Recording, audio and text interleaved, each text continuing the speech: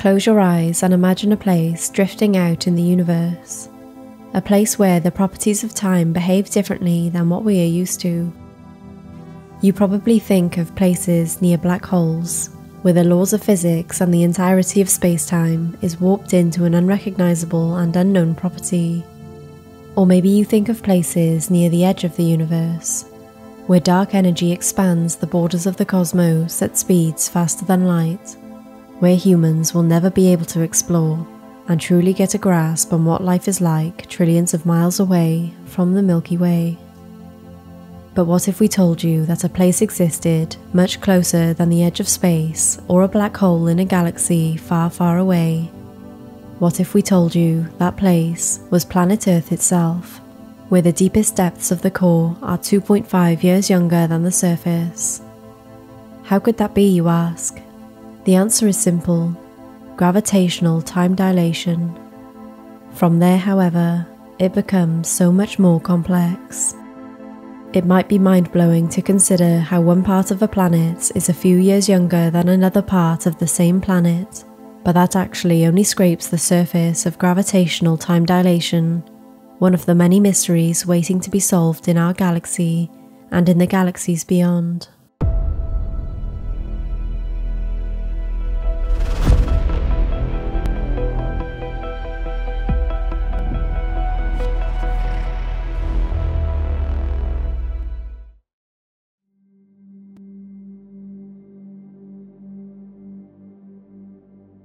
Gravitational time dilation is defined by the Britannica definition as follows: the slowing down of a clock as determined by an observer who is in relative motion with respect to that clock, due to the gravitational potential changing as the clock moves farther away. In other words, time will move slower, even by a fraction of a microsecond, the closer you become to a source of gravitation like Earth. It's why if there were an atomic clock both at the Earth's core and at the top of Mount Everest, they would be 2.5 years apart after a few billion years of counting. Many people have probably heard of the similar phenomena known as the twin paradox, a theoretical study in which a set of twins are given a clock. One twin remains on Earth in a non-inertial or non-moving state. The other twin is then put into a rocket ship and flown around for a set amount of time before being returned. According to special relativity, the non-moving twin would have elapsed less time than the moving twin, making one older than the other. While the twin paradox is a subset of special relativity and the laws of motion, gravitational time dilation is a subset of both special relativity and general relativity. In fact, gravitational time dilation is only understood because of the words by the father of general relativity himself, Albert Einstein. It was 1907, 2 years since the initial publication of Einstein's theory on special relativity. He realized that special relativity wasn't a suitable enough explanation when considering the effects of gravity or acceleration. For instance, everything on Earth is affected by the laws of our planet's gravity, feeling the gravitational field. Specifically, the acceleration of the Earth's gravitational force is 9.8 meters per second. Thus, if you put a person in a room with zero influence of Earth's gravity and accelerated that room by 9.8 meters per second, the person wouldn't be able to distinguish the movement as either bound to gravity or simply acceleration. This paradox was followed by Einstein's musings on light's behavior in a similar situation. Without gravity, a light shining across the room in an accelerating state would bend downward, just as it would with a gravitational speed, as long as they are a constant, comparable speed. Over a decade later, British scientists studied the position of stars next to the Sun during a solar eclipse in South Africa and observed the effects of light and how the gravitational field bends it. It was then Einstein's theory was accepted by everyone, including much of the general public, and he was hailed a genius.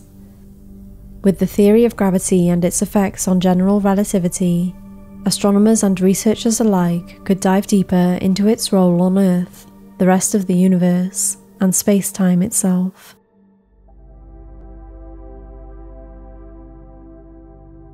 In 1959, Canadian-American physicists Robert Pound and his graduate assistant Glenn Rebka Jr.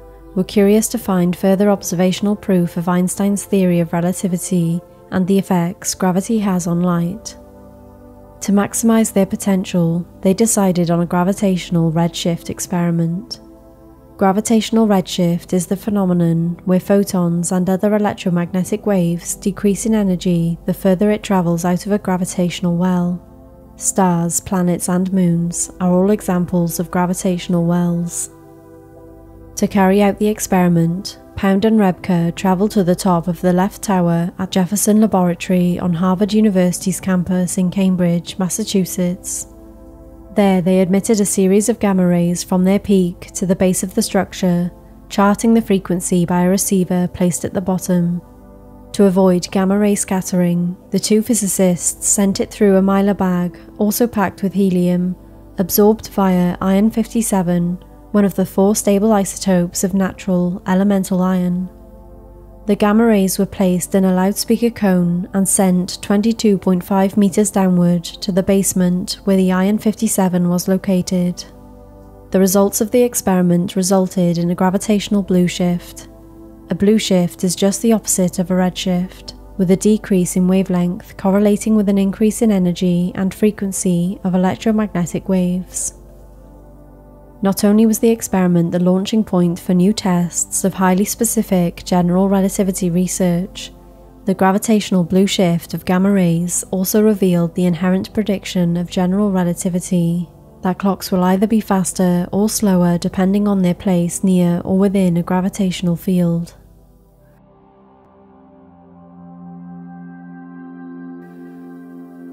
A little under 20 years after the Pound-Rebka experiment, NASA teamed up with the Smithsonian Astrophysical Observatory to take the studies of general relativity from Earth into outer space.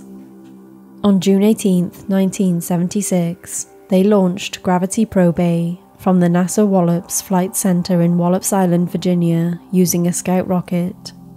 The probe reached an apex of 10,000 kilometers and remained in the cosmos just 5 minutes shy of 2 hours.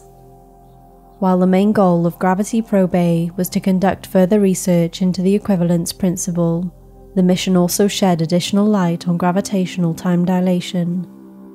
As the probe fell back to Earth, instruments measured the atomic rate of time passing whilst Gravity Probe A met a higher gravitational potential.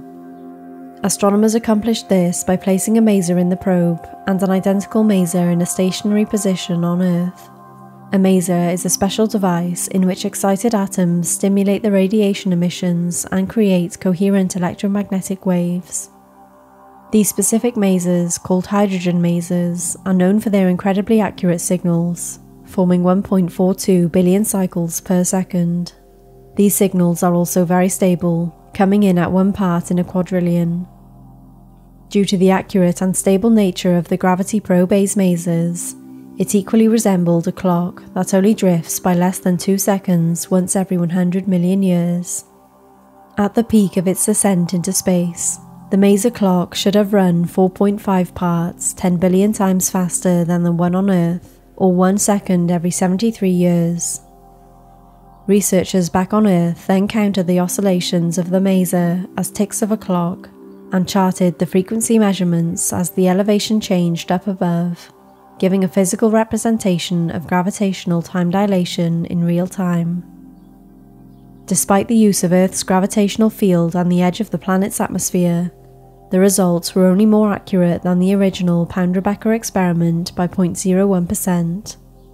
Nonetheless, time dilation was all but confirmed.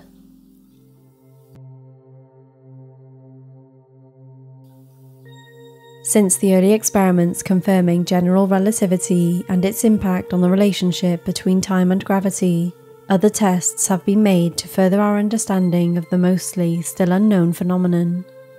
There was the Hafele-Keating experiment and its various spin-offs, of which the atomic clocks aboard aeroplanes were a little bit faster than the stationed clocks on the ground.